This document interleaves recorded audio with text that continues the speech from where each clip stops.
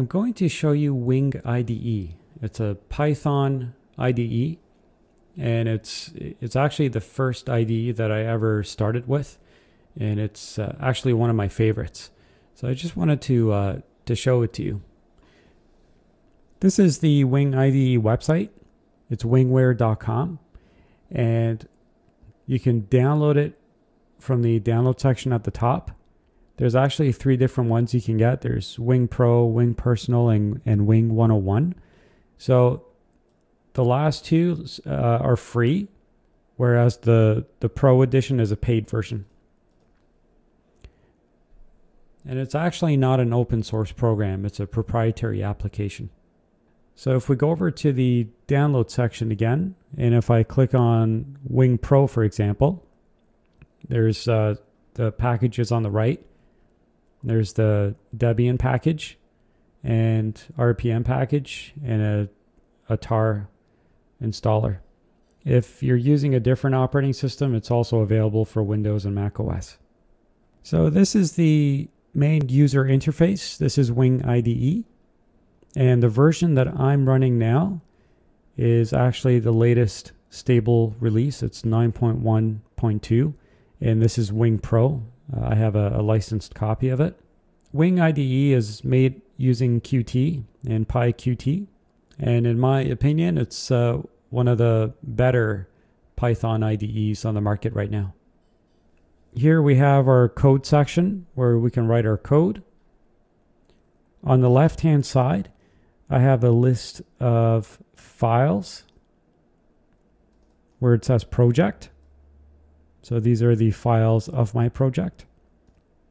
Here, this is the source browser where it shows a list of classes and methods and functions. And there's all sorts of other panels at the bottom on the left. You can actually move these around too if you wanted to. And we also have a toolbar at the top where you can start your application and you can also debug it. Any project that you work on is opened and saved using the project menu at the top. So right now I'm in an existing project, but if I wanted to open a project, I can click on Open Project. And from here I can browse. And we can see here I have a project with a WPR extension, which is a Wing project. I already have it open, but if you wanted to see a list of recently opened projects, you can do that from here as well, under the Recent submenu. The File menu isn't really used for opening projects. It's used for saving individual Python files. So if I create a new Python file, for example, I can go to File, Save As, and create that new Python file. But if I want to save a new project, or if I want to save my existing project with all the changes, I just need to go to Project at the top and then click on Save Project or Save Project As. The Python interpreter that's currently being used can be changed from going into Project and then Project Properties. So right now, this is the Python interpreter that I'm using. It's in this folder. If I click the drop down, it gives me a list of all the recent Python interpreters that I can use. If you want to use the main Python interpreter that comes with your Linux distro, then you can just choose Use Default, and it'll just use the one that it finds.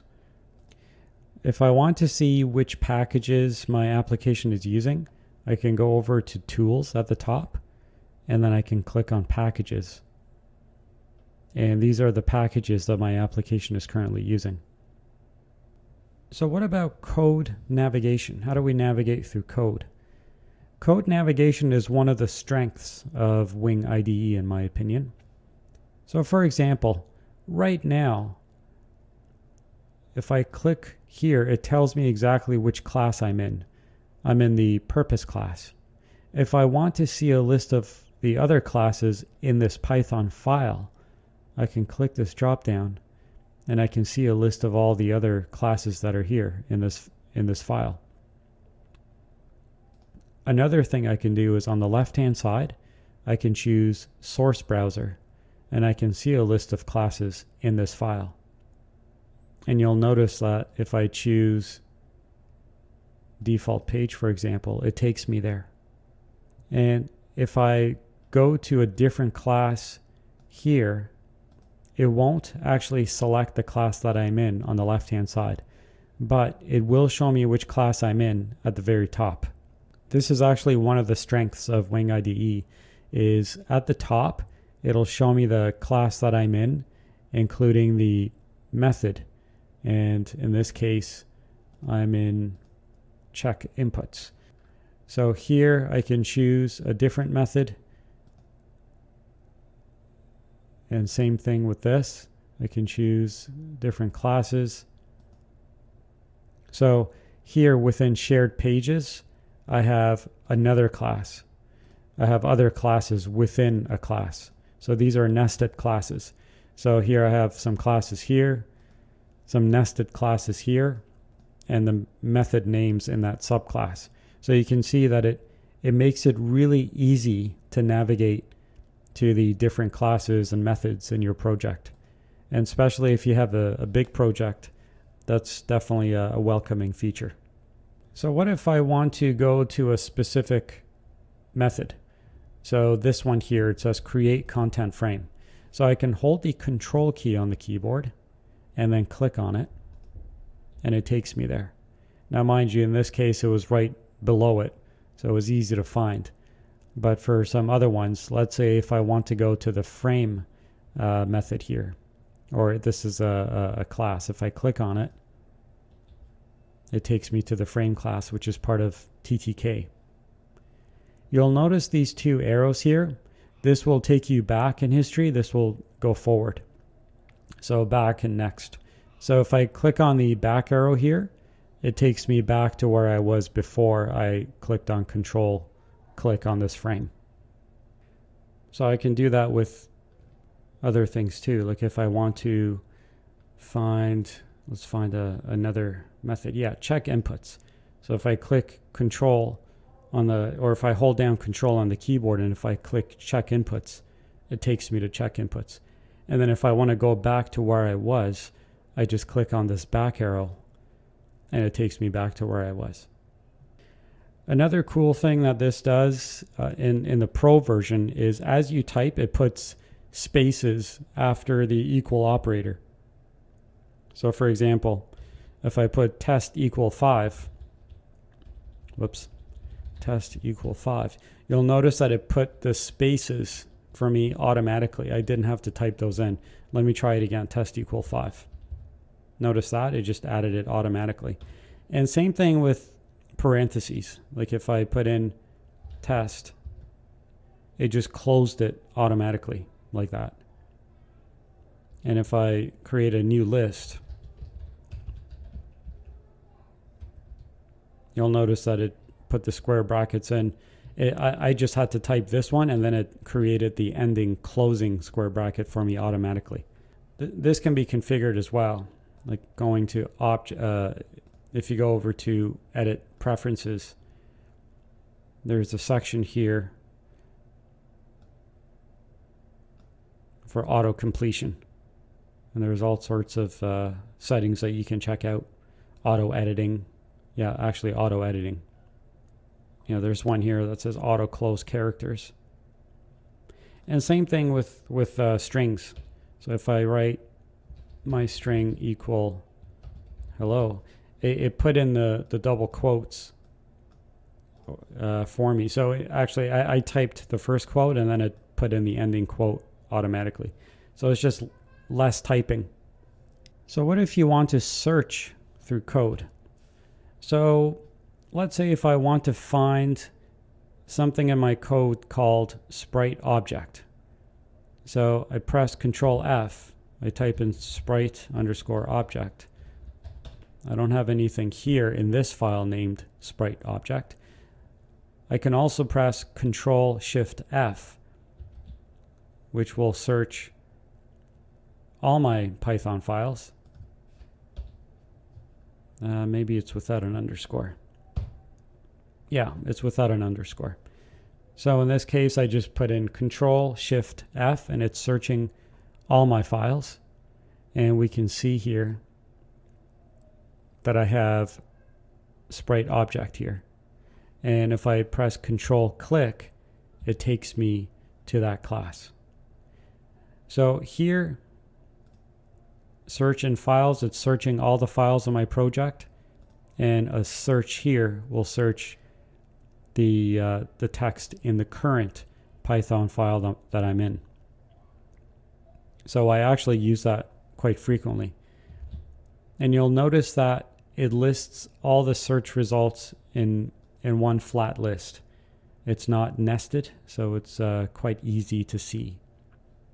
And you can click on it, and if it's not the one that you're looking for, you can click on back, or you can just keep clicking until you do find the one that you're interested in. Oh, and these tabs can be moved around. Like you can take search in files and then move it here.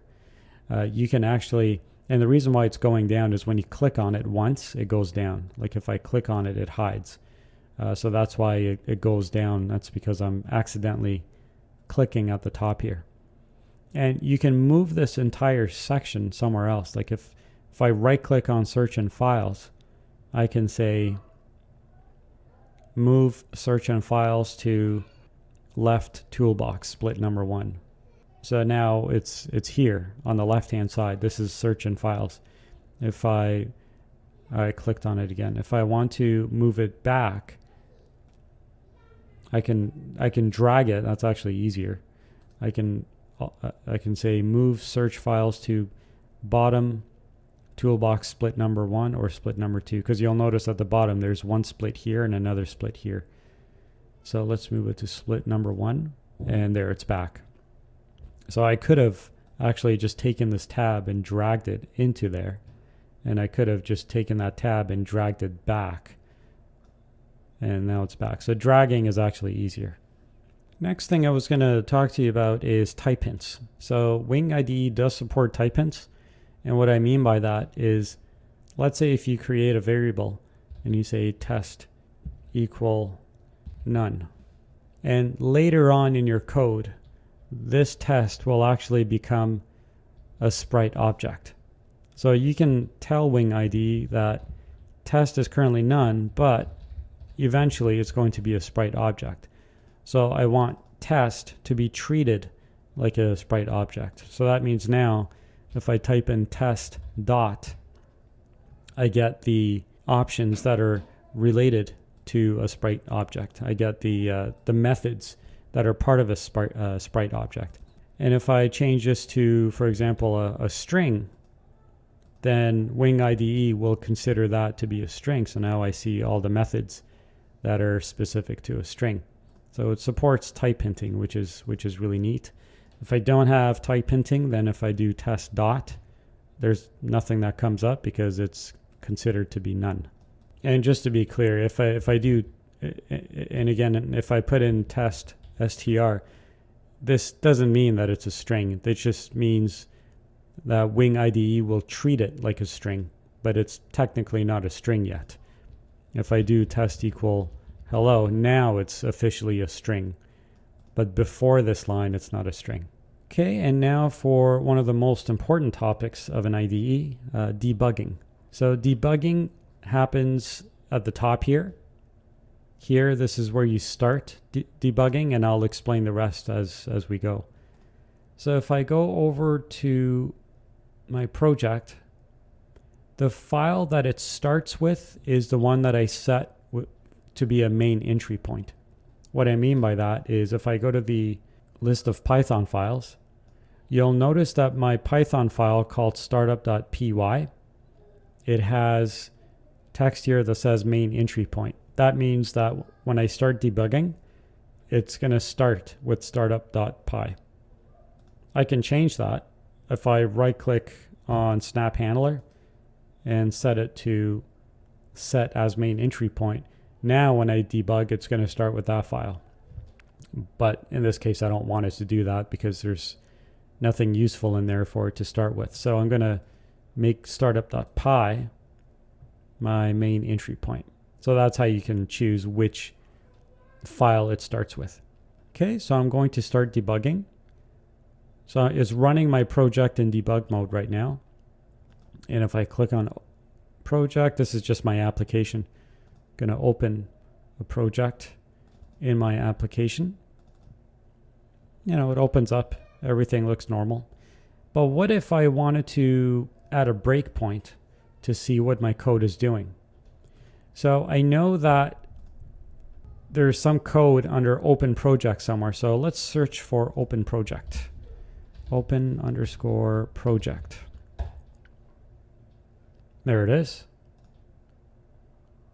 So let's add a breakpoint after the file has been selected. So to add a breakpoint, I just click on this area here beside the line number, and you'll notice that it appears in red to show that it's going to stop here.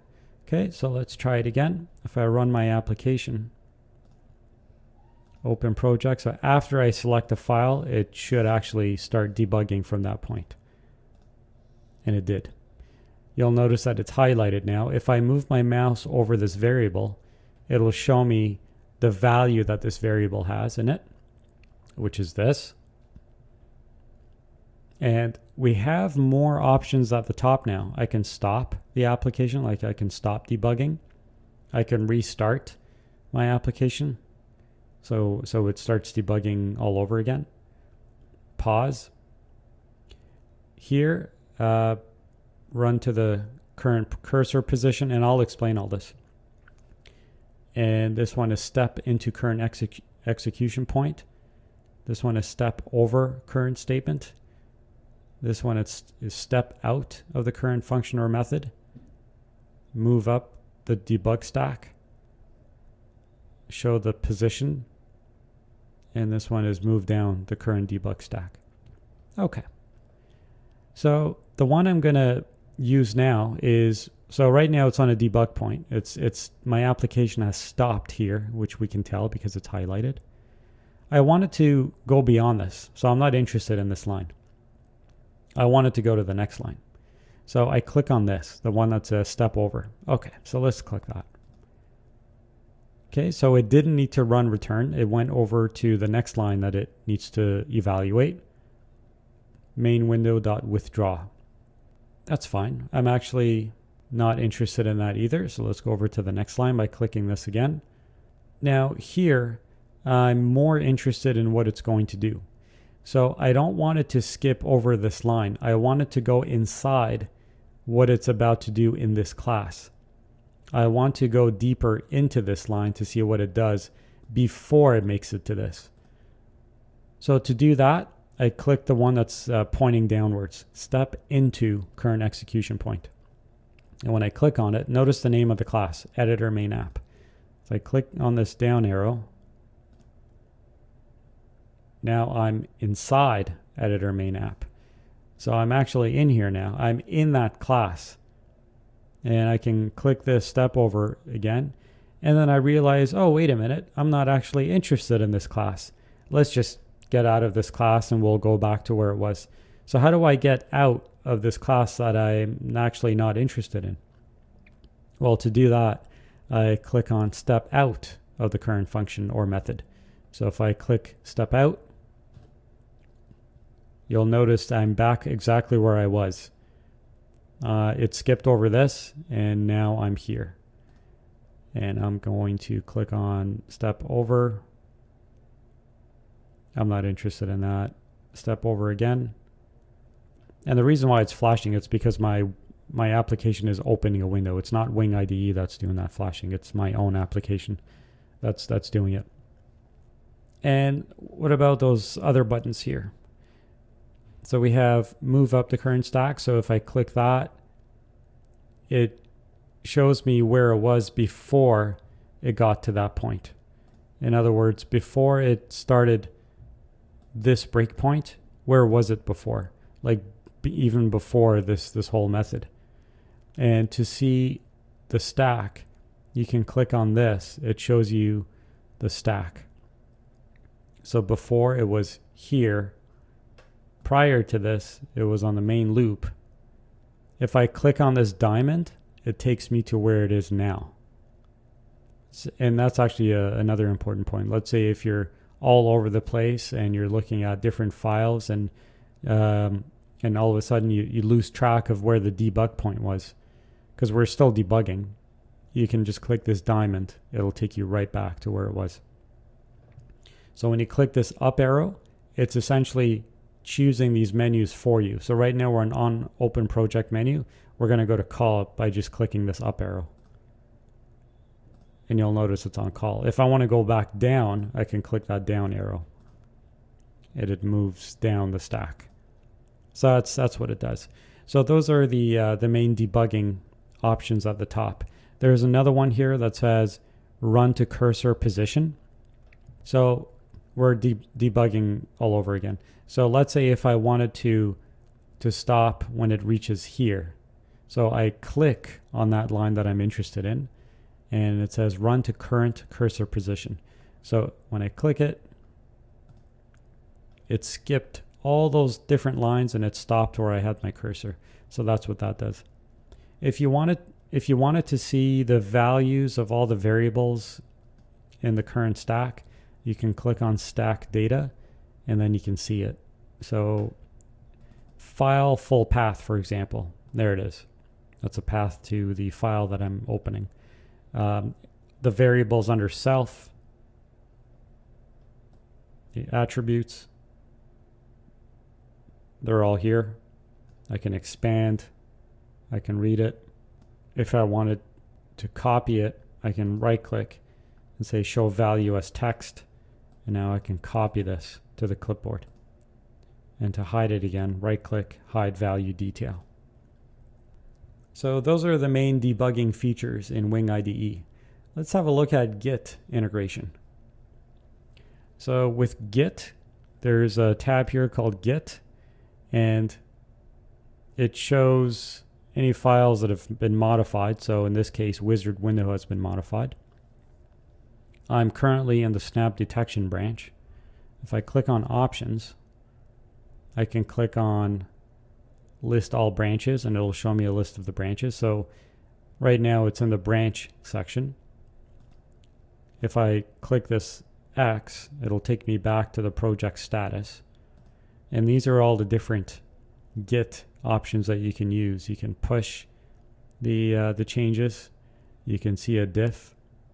So if I click on diff, oh, I guess there are no differences in this file. I would have to go to wizard window. So if I go to the wizard window file and if I click on diff, it shows me the differences between what I have and what the repository has. So if I click on that X again, I can switch the branch, and these are all the Git options that are available. So that's the general overview of Wing IDE. Wing is actually one of those programs I really like. It's actually the first Python IDE that I started with. I started with version 7, I believe it was. It's actually not a new program. Like if I go to help and about, you can see that it says 1998 to 2003. So it's actually a Python IDE that's been around for quite a while. And I just like how responsive the user interface is. I like the code navigation. I love I love the menus at the top, which show me the names of the classes and the methods. It just makes it so easy to move around. So the only way to really know if Wing IDE is right for you is to just download it and give it a try.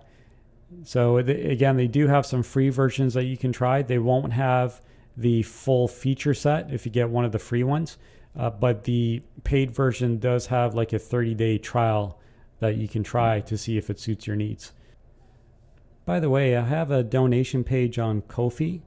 The link is up on the screen right now. So if you're interested in supporting me, that's a great way of doing it. I would appreciate it. I hope you enjoyed this video. Until the next one, thanks for watching.